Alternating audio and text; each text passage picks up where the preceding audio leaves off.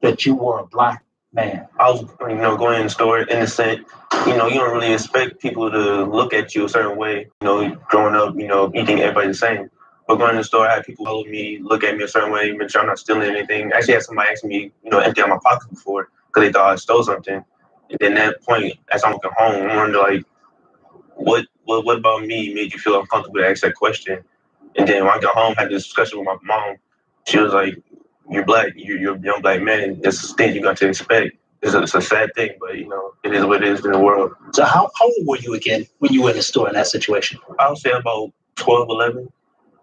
I was walking in the store, trying to get a piece of candy, bag of chips. Just call about my dad after that. But as me being black, somebody felt some type of way about that. Thought stealing, taking merchandise from the store, but really just here. I actually had money at that time. Just go in there and get a bag of chips, and they felt comfortable. I remember for me, I was 8. Again, similar to you, one of my best friends growing up was white. My neighbor, I was like 8 or 9 years old. And we used to literally go outside and play every day. And his dad was a cop. But he lived with his grandparents. So his dad would be there once or twice a week. And I remember one day his dad saw us outside playing. And the next day his grandfather brought him over to my house to come and tell me that he couldn't play with me anymore. Yeah. Wow. What did you think of that? It was hard to register as an 8 or 9-year-old.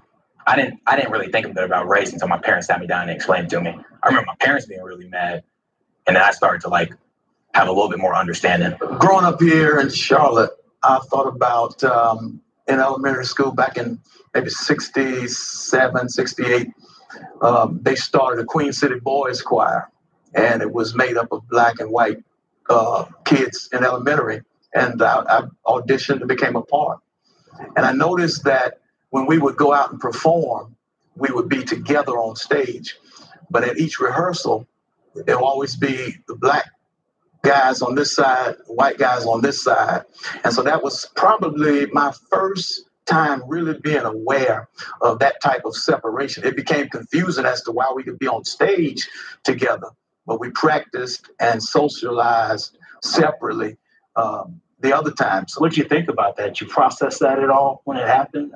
Yeah, I observed it, but it was not until I got into the 7th grade when busing started here in Charlotte that I really saw the ugliness of what was happening between races as we started having forced busing here. And so from that point, 7th grade, 8th grade, 9th, all the way up to 10th grade, there was struggle in the Charlotte-Mecklenburg schools between whites and blacks. And so it was a challenging season for me. Bishop John McCullough is now the spiritual leader at Friendship Christian Center in Gastonia. It is his full-time job and calling. But he said long before he accepted that call to lead, he was a student who saw riots regularly at West Charlotte High School.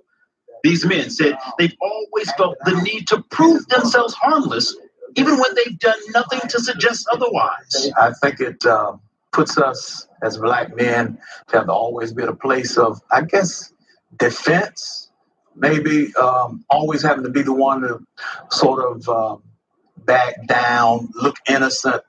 If you come upon people of another race, you have to have a certain kind of face, not to look threatening, and all these different things, that you have to kind of pull off seemingly in order to be accepted just in a moment with somebody coming by or going in a store. I've come through that all these years of, being followed and watched. And so you try to figure out how is it I can look as innocent as possible, which shouldn't have to be our burden. It shouldn't have to be an effort like that. But then I'm sure for younger guys, it's even worse at this point now. Well, it's an and, right? I talk to a lot of young African Americans now. It's an and. Everything that is going on in your life, whether you are black or white or Asian or Indian, for an African American, it's an and you're black.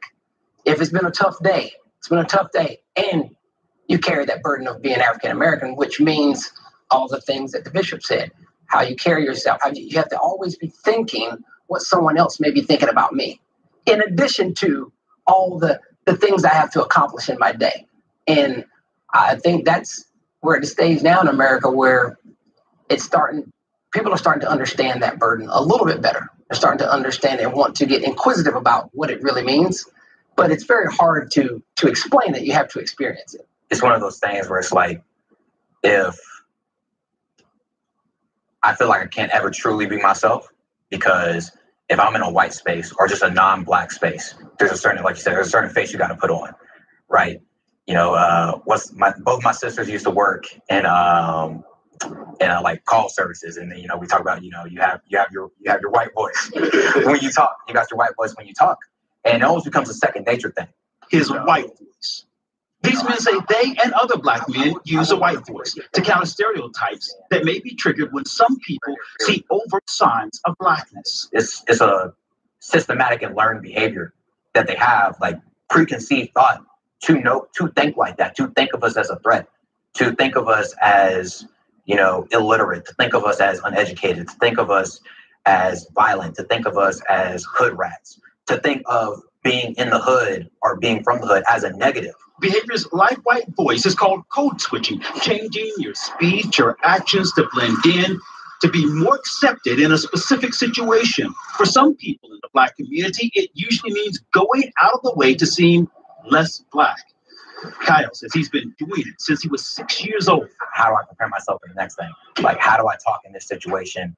How do I communicate this? You know, how do I like either cut back on like the slang that I use and stuff, so people won't look at me differently, even though it's not wrong. I can relate to that. In my organization, my company, I'm, you know, the only black vice president.